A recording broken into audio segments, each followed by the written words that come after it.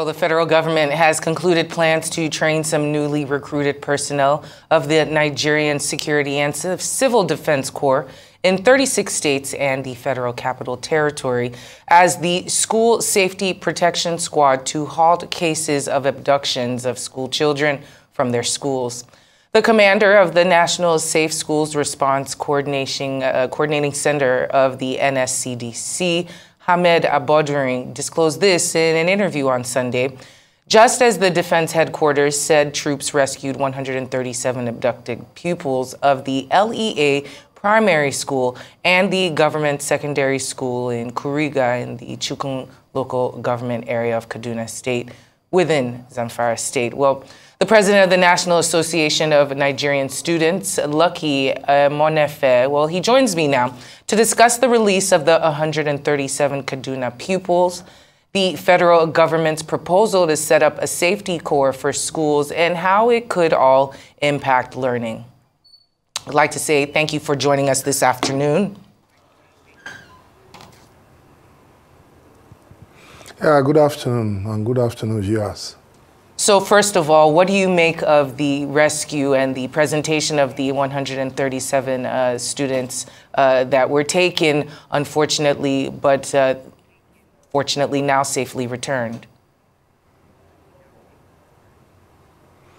Yeah, as a president of Nigeria students, the students and the Conway community are happy for the release of those students, and they are back to their families, reconciled back to their family, and we are happy with that because the lives of students and their security matters to us. We equally see the efforts of Mr. President, his marching order given to the Minister of Defense, and we can see the Defense Headquarter, their commitment to ensure that, yes, the students are secured and released back to their families. Even the government of Kaduna State, their effort is highly commended. The governor has put in all his best to ensure that, yes, those students are reconciled back, because the security of our schools, like what we told Mr. President, is very important to us, and we want the Nigerian government to be committed to ensure that safety of students is very important and crucial.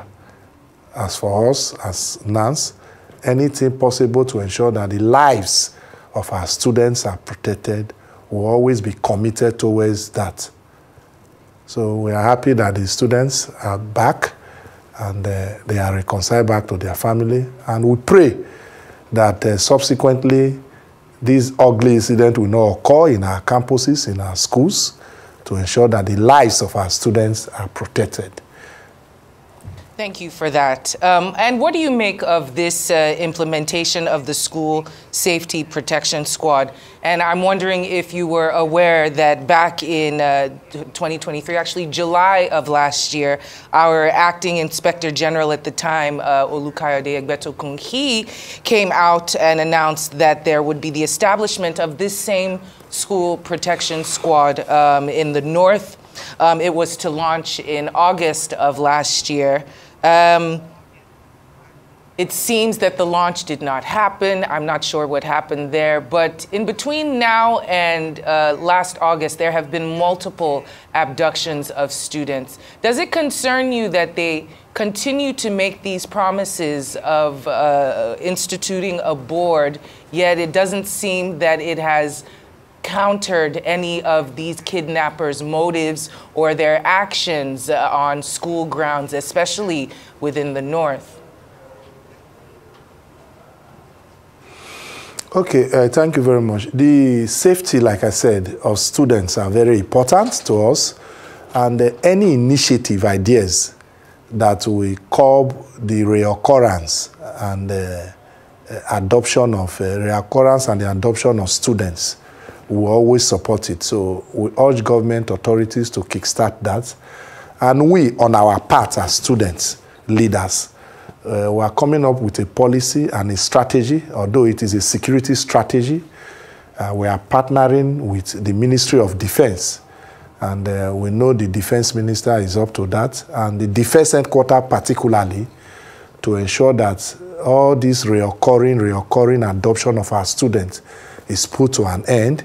We are not going to discuss the strategies, but NANS as a body is having a partnership with the Defense Headquarter and other relevant security agency to curb all this insecurity in our campuses and in our schools, because these adopters, they have strategized going to the vulnerable society, which are the students, to capture them. And we are not pleased with that. So any ideas, any suggestions, like the Safe School Project, of course, is a commendable one. And we know Mr. President's commitment, and we urge them to always continue. Like this Kaduna issue, you can see within the period of 2 weeks, the Defense Headquarter, we are committed to ensure that, yes, the students are back. So we as student leaders, we are very concerned. It is giving us a sign of worry that our school must be safe, must be secured, and must be protected.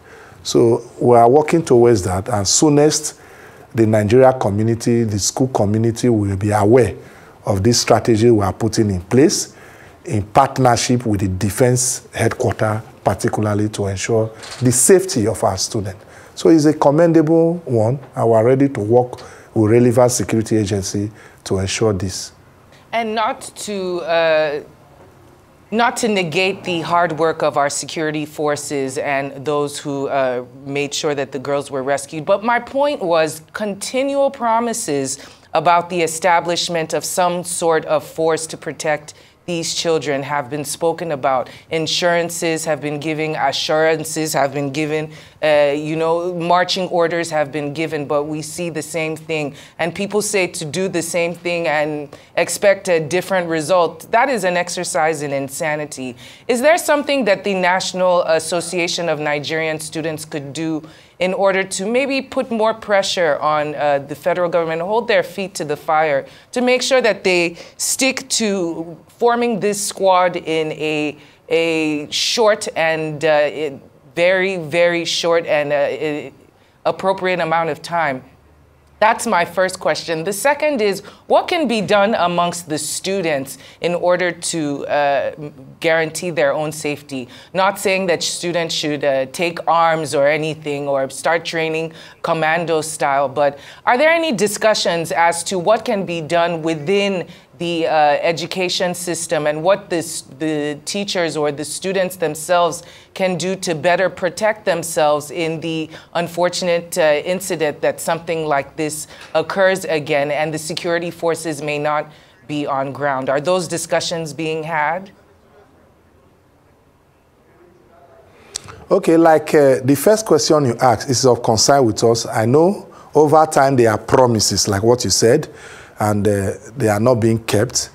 It is on that note that the leadership of NANS took this challenge, and we met with the commander-in-chief, which is Mr. President himself, and we tabled this challenge, the securities, the hard things that students are passing through, and he has given us his promises, and we believe and we have confidence that yes, things will turn around. On our part, as student leaders, like what I said, over the time, the student leaders have not been engaged. But this time around, I told you there is a policy and there are strategies that the leadership of NANS is partnering with Defense Headquarters and other security agencies to ensure that, yes, of course, the security of our students is key and is actually secured.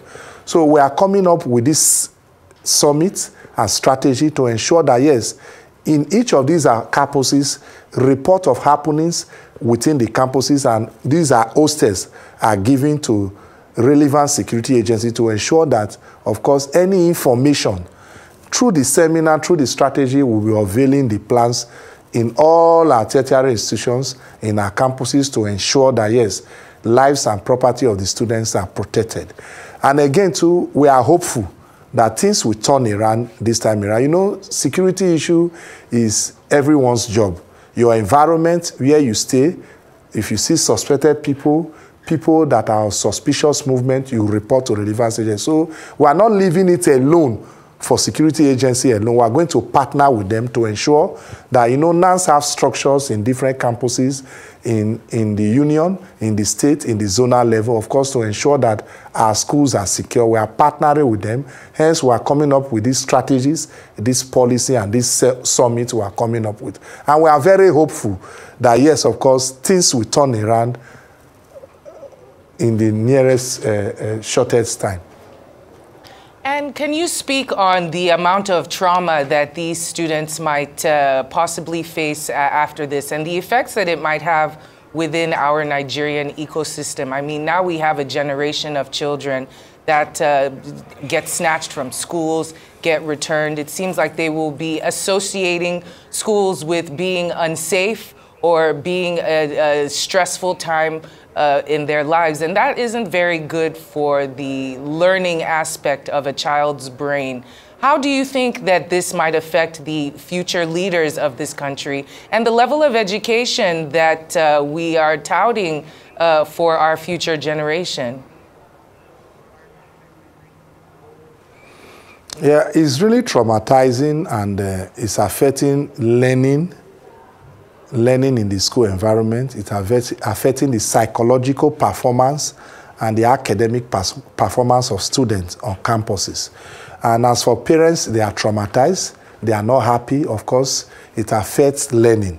We are really affected with this insecurity in our campuses, and it calls for worry. And that's why we're going on with sensitization to ensure that, yes, these things come to an end. Students who have to be security conscious within themselves, of course, we've taken it as a responsibility to ensure that, of course, we'll keep speaking that our school need to be secured. And we're calling on the security to put more efforts to ensure that, yes, since the target is on campuses and schools now, of course, there is need to shift now to these campuses and the schools to be secured. And we, of course, we are doing our own sensitization to ensure that we get this consciousness within our students on the security tips to know about our environment, our hostels, and our schools. Of course, it's a cause of worry to us. We are worried. It's affecting learning. And you know, students and the school environment, they are the future of this country. Of course, they should be given needed priority. They should be given needed priority to ensure that, of course, proper attention is given to them. They need to learn properly in a good environment, and they need to be secured, and they don't need to be worried while schooling. So we are calling on relevant agencies to please put more attention to the security of students on campus. And what do you make of the fact that the details of the rescue of these students has been, for the most part, kept a large mystery? Understandably so. The state secrets of combat cannot be revealed to ordinary civilians, albeit on a national television station. But nothing has, no details have come out about how these students were taken back, even though we do know that the president himself said there would be no payments of ransom to kidnappers. And we don't have any names of the abductors. We have no faces. We have no real credible evidence to show that maybe any of them were rounded up or that they are being stopped from committing future crimes. What do you make of the fact that not a lot is known about the kidnappers, but a lot of emphasis is put on these students as they return? Okay, I may not be privy to all these securities details. The security agency will handle that. But my primary concern is the return of the students back to their families. I think I was in Kaduna yesterday too, and we met with the Ministry of Education too, and we were told that the students have been reconciled back to their families. The numbers were complete, and we are happy for that. The other details, how they were captured, the security agency, they have those information. I can't speak for them. My own is primarily concerned about the rescue, and there shouldn't be subsequent reoccurrence of those events again. I think that is my area, and I think I'll be restricted to speak on the area of the students, their welfare, and they are back now, and the joy is with us, and we commend those who put necessary effort in place to ensure that those students are back to their family, the governor, the security agency, and the defense headquarter, and most especially Mr. President. Like what Mr. President said, that they shouldn't be encouraged of this giving money or a penny should be paid to anybody. Of course, is a good one. And if these things is really encouraged, I think the kidnappers on their own too, they will be discouraged in involving in all these crimes, because the purpose of it is to ensure that they get something out of it. But when they discourage them by not giving them any ransom, of course, I don't think they will involve in such again. So the act of giving them ransom, we think is not really too encouraging.